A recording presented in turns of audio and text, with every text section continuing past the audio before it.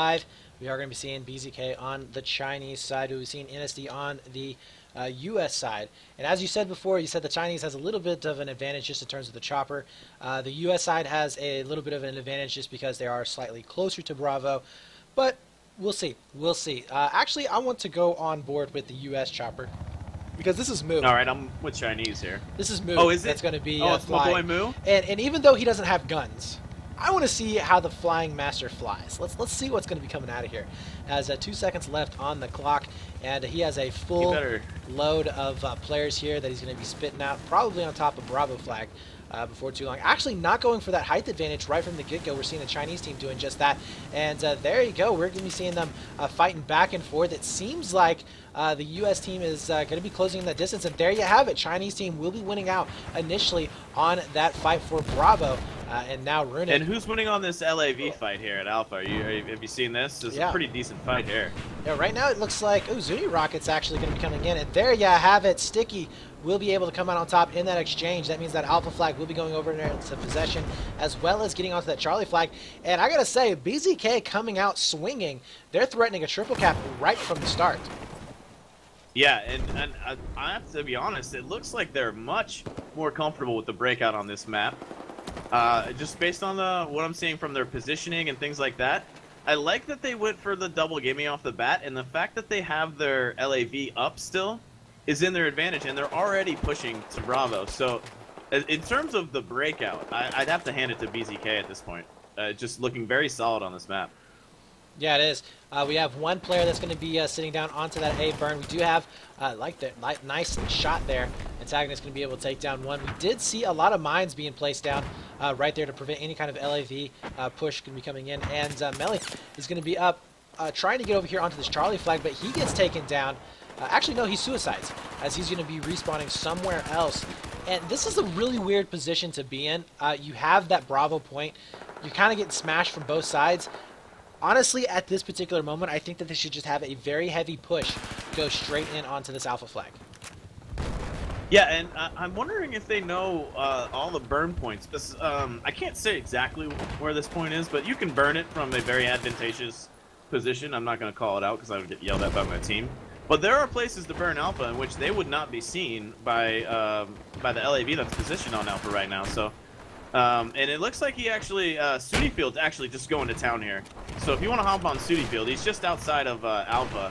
Well, I've been watching him the entire time, but yeah, he is going to be able to get the disable on the LAV. Right there he goes. We're going to get another hit, and that LAV is going to be very, very low here, potentially going down. Oh, actually a missed shot right there. And I think the Zuni Rockets coming in from the second LAV will be able to finish it off, and it does. The only problem I would say right now is that the other LAV is a little bit low on health. Has to be careful of those mines. There are 3 mines sitting there into the water just waiting for them. But as that was happening, we did see Bravo flag getting slightly grayed out. So they have to be careful not to give up that B point. Right now, BZK ahead by about 60 tickets. They are 172 to 237, looking pretty darn good right now. Sapphire will be back up. We are going to be seeing one of the anti-explosive dilly whoppers, I forgot what they call them, but they are going to be up right here as we're seeing the LAV backed up on top of A. Now, I don't like this position here from the LAV. He's not only not able to move around, but he's going to be an easy target for anybody that's sitting on top of Bravo. And he just got taken out. So that is definitely not going to be good. But they did win out the burn on Alpha. Yeah, and I'm going to hand that one directly. The win on Alpha is directly correlated to the amazing play of Sudified right now. I mean, he is like just a one-man wrecking ball. He's like, oh, you're over here? You're dead. Oh, you're over here? You're dead. I mean, just the sheer volume of kills that he has already amounted. He's 8-1, and he's playing infantry, guys. For anyone that doesn't realize how impressive that is, just listen to my voice. It's freaking impressive. Right now we do have Sapphire pushing up onto that Alpha flag. He will be able to get an assist there on one, and I think they actually cleared out all of the infantry. No, the only one left is going to be Saudi, as he does get a little bit of health going back here, as he uses that NG class. And he's trying to stay alive here. We'll be able to spot out one. He's got 14 bullets. Yeah, not able really to do much damage at all. Turns it around, trying to get that pistol kill, and it's not going to be enough. Gets hit with that RGO, and Alpha flag now will be returning into the possession here of BZK. And this right here is a very interesting situation, something that we did not call. You know, we called it basically if you have Bravo, you're going to be able to get Alpha, and that's the hold that we're going to be seeing. But right now, that's not the case. And you know, I think that right now we need to be seeing a push coming onto Charlie. Yeah, well, I like that they haven't given up on it yet. Here comes a strong push, supported by the LAV. Now, if he can get into a pillaring position, which I think he will, yeah, he's going to handedly take it here. He's getting himself into a nice little, what we like to call head glitch, where it's very hard to shoot him, but it's easy for him to shoot out. And he's just going to be peeking. And I like his positioning. I think that they're going to win the burn back here. And they should be able to take down that other LAV. I do not like his positioning, because now Sapphire as well as Antagonists are going to be able to lay down mines, and they could even get a couple of repair tools. And there you go, the LAV is dead. That's the exact same way that he died in the first place. I don't really like that positioning at all. I think he wanted to get a little further up in there. If you look, there's that building right there. He can actually pillar on those blue containers. I think he just got stuck, or a little bit of tunnel vision trying to take out that LAV. So that is unfortunate. There is a good position that you can get into in there. He just hasn't been able to actually get it yet. He keeps getting stuck. Well, right now we are This is seeing a great head Pro-Killer glitch, though, by Sticky. trying to get a couple of straw missiles, not able to connect with any of those shots. We are going to be seeing Moo not in the helicopter. He's going to be taking the empty role right now, as going to be able to burn that Alpha flag back. Right now, we are seeing, I think, Antagonist down below on the ground. Yes, he is. We'll be able to pick up Pro Kill. Nice shots, and that's going to allow Alpha flag to get grayed out. But look over here onto Charlie flag. It is now being contested. It's a possible triple. Yeah, we are seeing Azen, or Axon, or something, going to be coming down in onto the gas station area here. Still winning out on that burn. They are getting it back to their favor. So BZK clearing out C. But that did pull back 3 people. That's going to allow them to get that Alpha flag back into their favor. We are seeing Pro-Kill trying to chase out this last infantry player, getting a couple of shots there from the LAV as it's kind of just poking in back and forth. He is going to be solo the LAV. And now Zip, he's going to die, as not really going to be able to do much there in that situation. And there you go. I mean, that Alpha Bravo hold now coming into effect. And I think that right now, with this particular positioning, we're going to be seeing them not only get the lead back, but taking a commanding lead themselves. Yeah, and it's all because of the spawns. The spawns at Bravo are very advantageous in comparison to the other spawns. So they can, and I don't know if you've noticed, but Wimmus has basically put his thugs down at Bravo, and he has not left that area the entire time. So I like that they've just allocated one person, because it's a very open area, and he doesn't necessarily need to get the kills. He just needs to make the call-outs, and then the team can actually push together. So I like the patience of NSD. They didn't get worried that they went down. They set up, they went for their game plan, and now that they've actually, and if you look, Factor's actually got himself into the area that I was speaking about earlier, where I'd like to see him a little further back, but I will say that MP-APS will help him a tiny bit. So he's got a nice little spot. I'd like to see him a little further back.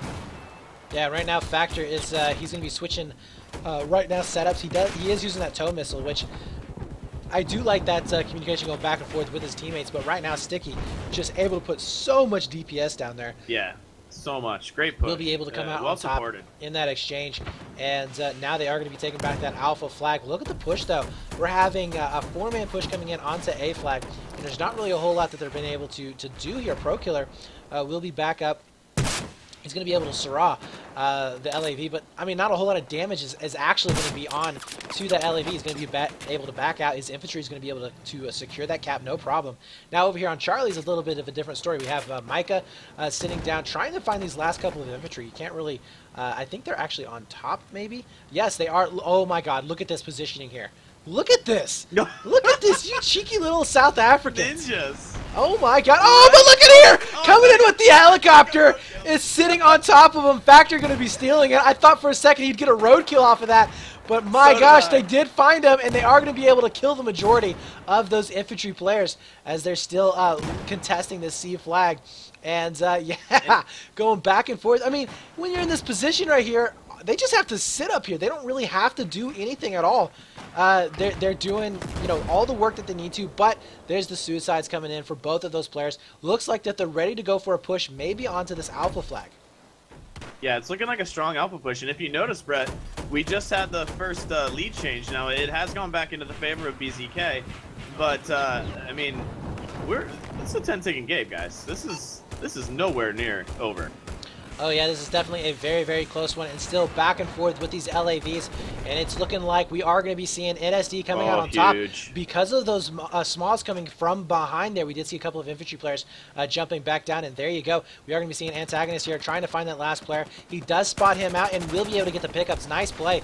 He just has to survive against this LAV, who's going to be able to cause a massive amount of damage. Let's take a look at the free cam right now, as we do have some infantry. Nice pickup there. Factor will be able to take down Furia, and now they are burning down this alpha flag slowly but surely, as we do have some last minute spawns coming in for BZK. They're going to be up top next to that Bravo flag, but you know, with Quam Shot right now in the position that he's in, he should be able to take them down.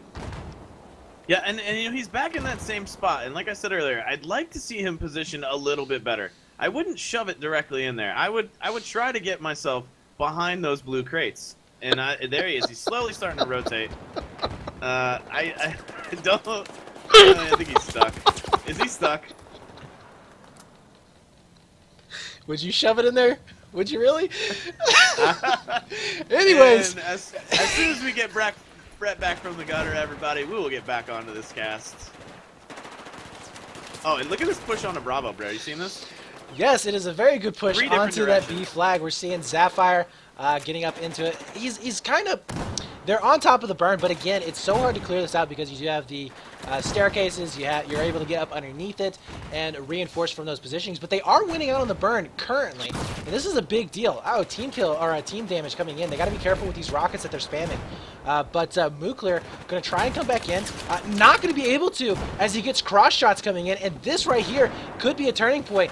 Again, we said that if you can control Bravo, you have an easier time getting down into Alpha, and they've been able to control C the entire map. Really, there's only been one or two maybe contestations coming onto it, and that's it. But look at this coming around for a back rage. That's going to be Furia there, who will be able to take him down. And now it's not looking so bad here for BZK. They're also going to be pushing in onto that Alpha flag with the LAV missing out on every single one of those mines. He has to be careful, though. He has to be careful, though, because leaving those mines there and not blowing them up, if he does need to get out in a very, very fast fashion, he has to be careful, but deciding to back out. Now, Antagonist is going to be pushing up here on top of basically closer to the Alpha burn, as he's going to be finding a couple of these infantry here. Nice pickup there on Nuclear, and possibly a second one. Yes, there you go. Saudi going down as well. So Antagonist really stepping up. He's 16 and 10 as infantry, and right here where it counts, he is definitely doing the work for his team. Yeah, and I like the positioning of Proco. He needs to get... Oh, and he falls off the building. He had such an advantageous position to drop spawns and parachute on a Bravo. Unfortunate for NSD there. Absolutely. Micah goes down, though. Should have had that hipfire spray, but not going to be so. And now we are going to see Fury taken down as well from the cross shots. So 19 tickets here to 46. If NSD can get onto B flag now and get that burn, they can bring it back for the win. But the problem is that, I mean, they're just ticked in so well. Runic does get down. We are going to be seeing Zip the last player, back up. He's going to be actually below that Bravo flag. And we should be seeing some spawns coming in. No, basically predicting where that push was going to be coming in. Antagonist also goes down as well. Micah and Azan are the only ones left back up. That's going to be it, though. Did not have enough time. 44 tickets left. Or 44 tickets are going to win it in the first round for BZK. Yeah, and honestly, I did not anticipate once they lost the lead. I thought they kind of got knocked out of their game plan. So kudos to them for, you know, not giving up on basically what they were trying to go for right from the get-go. They ended up switching to Charlie and holding that and getting Bravo, but they never gave up on Bravo. So well done. The constant attack on Bravo and eventually getting it is actually what won them the game. And they didn't have it the whole time. So you know, getting it back, that was big. Yeah, absolutely. So we are going to be seeing, switching on the sides, we are going to be seeing Chinese side here for NSD, BZK for the U.S. team. Honestly, I don't know. BZK played very, very well, even though they had, I would say, the worst setup. I mean, they were having the Alpha and Charlie setup. Did not have B until the very end there. If they win out on the B push initially, we could potentially be seeing a massive, massive win here for BZK to take it to a map 3. Yeah. They they did seem a bit more comfortable as a team. Now, don't forget, Sudified carried the crap out of his team on that one. I mean, he was like 26 and 14. He was wiping full squads off of Burns. I mean, he played very well. So it's not always good when one guy is basically doing the work for you. So they're going to need to come together more as a team in order to take BZK out on this map, because I will say, in comparison to Siege of Shanghai, BZK is much more comfortable on this map. You can tell by how they push flags. You can tell by their positioning and what they do. So I think NSD, I think you're right. I think NSD is maybe on the back foot on this map, just based on what we've seen and how it's played out so far. Right now, I want to check out, I think it's Mealy. He has C4 already on his Jeep right now, and he's going to go straight over here to that Charlie flag. And it's going to be Jeep versus Jeep. No, decides to jump back off of it. And there you have it. We are going to be seeing a one-on-one shaping up here into the middle of the map. But look at the Venom there. Going to be able to take down a lot of players. Fail nade going to be happening over here onto Charlie flag. And we are going to be seeing BZK getting that initial touch there onto the Bravo flag. Take a look over here onto the LAVs going back and forth. NSD going to take a lot of damage there. But we're also going to be seeing equal amount of damage coming in here for BZK as well. And this is just back and forth. But no rep there for NSD, and that means that we could potentially be seeing a triple cap coming in here for BZK. Yeah, and that just kind of lends its hand to the comfort that we've seen BZK have on this map. They're very familiar with what they need to do and what they need to accomplish, and just the positioning on that LAV fight. The fact that went straight on and he basically forced the side shots. That's why he won that fight. So great positioning by Sticky and good win on that LAV fight. The fact that he had a rep with him as well, whereas the NSD LAV did not. So you got to give props to them for staying alive and being able to get that shots. Antagonist will be able to take down Mooclear. Nice gameplay or game sense there. Does spot him out. That means that Bravo flag is going to be getting contested once again. Qualm Shot though finishes that back off, as we are going to be seeing two more players from BZK trying to make their way back in. Zapfire will be back up looking on Overwatch basically. But yeah, this is looking basically like round number one, where we're seeing that double gimme situation coming in, and Alpha is getting burned, but I don't think they're going to be able to take it. No, and I like what Runic did. Runic 10 is the guy that's on Bravo, basically single burning, and then what he did is he actually went off the burn and allowed them to spawn in the stairwell. Took a height advantage, basically, for lack of a better word, raped them, and then hopped down on Bravo and flashed it. And what that did is they actually had to respawn. So he's basically annoying them on Bravo and not letting them do a strong push on Alpha, which is why they're probably not losing the flag. Yeah, absolutely. And they're going to be able to win out onto A flag once again. We did have an infantry push on the backside of it, but it wasn't successful. And I actually like this move right here. Look at what Burner is doing. He's going over here towards the Charlie flag with that LAV, something that we have not really seen at all. They've all been focusing onto Alpha flag. I like this positioning because once you cap this flag, he needs to be careful of the mines. But once you cap this flag, he can then go up on top of highway and basically defend it from there. Exactly. The only time people are going to be getting up there is if they control Charlie. They spawn up there, as we're seeing right now from the BZK side. But if Burner can get up there. Oh, look at the back rage from Sticky, though. The back rage is real, and he's going to be able to do a massive amount of damage right there. Gets the first shots in. He's at 100 health right now. He popped his APS. There is a lot of infantry back here, but if he can get this kill, it could all be worth it. Oh my god, it's going to be so close. 63 health. 50 health right now. Where's the infantry health coming in here? There's the rep finally going to be coming into place, but it's rep versus rep right now, and I don't know. Rep. I think he is. I think he's going to lose this fight right here. I don't see him winning. Double reps though! Oh. He ends up taking it down the small at the very end. Wow. Clutched it. Nice play there from BZK, but my gosh, it was so close back and forth, and they're going to be able to win out that burn onto that Charlie flag, and that right there is a huge. Oh, here comes the C4 coming up behind from Mealy, coming up behind the LAV right here. If we can get, if there was a small though that could take the Jeep out, that would have been a clutch moment. But anyways, Zip is now going to be shifting back over here to that Bravo flag. Alpha is getting contested, so maybe that was a terrible move, getting that back rage on that LAV. I don't know. I like it because he can get back to Alpha before it gets burnt, in my opinion. And they also had someone actually waiting to spawn in there, so they're not going to lose Alpha. He can rotate back in time. So, in my opinion, yeah, well played on that. Good call out for the back rage. Yeah, absolutely. Now C flag is still going to be. It looks like one player ended up dropping down on top of Charlie. Yeah, he's going to be up in the same place that we saw before. Actually dropping some C4. Get me some C4 kills. Doesn't look like that's going to happen. But we are going to be seeing Alpha flag getting contested. 2 players are going to be back up. We do see the LAV now out for NSD. And he's going to be able to push back BZK's LAV for just a few seconds. If he gets him, he needs a rep. You know, something that we haven't seen for NSD is a dedicated rep on top of the LAV, whereas for BZK, we have. He's had a dedicated rep. Every single engagement, pretty much, he's had a dedicated rep. Yeah, and don't forget that it's very advantageous to push a point with a gunner. Now, it's fine to single seat once you have that, because you can hop into the gunner, you can sit in an area, but the proximity scan is huge for pushing a point, and that's an advantage that NSD is not using right now, and BZK is. So props to them for using the vehicle to its full advantage and knowing when to have 2 people and when to single seat. So it's very well done, very well organized. Absolutely. .exe is going to be up right here. Had a little bit of a fail nade there, but he's going to be slowly but surely holding back this burn. Just a few moments, but look at this. NSD once again going to be sitting on top of C flag. The only problem with getting this cap right here is that, yeah, they got the cap, but they're going to be losing it right away again.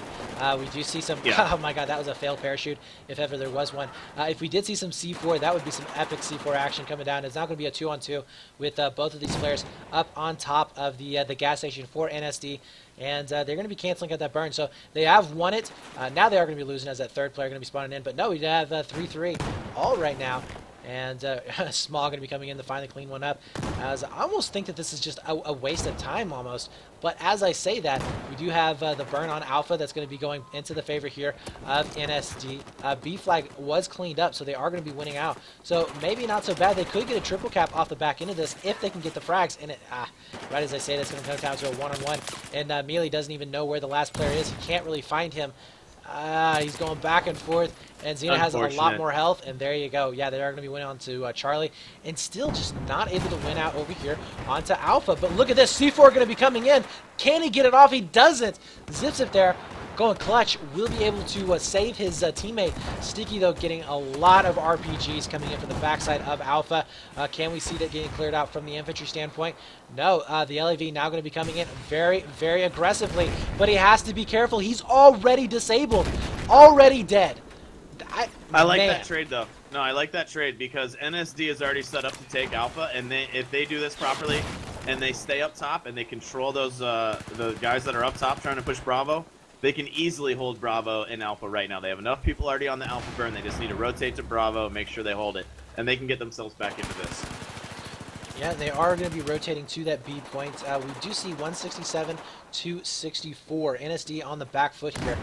They were quite a ways. You know, I guess you could say they were losing quite a bit in the first round, and they were managing to come back a little bit. But BZK definitely doing the work, and there's only a few tickets here left for them to actually try and win this by. I mean, honestly, we're going to be seeing 164 to 53.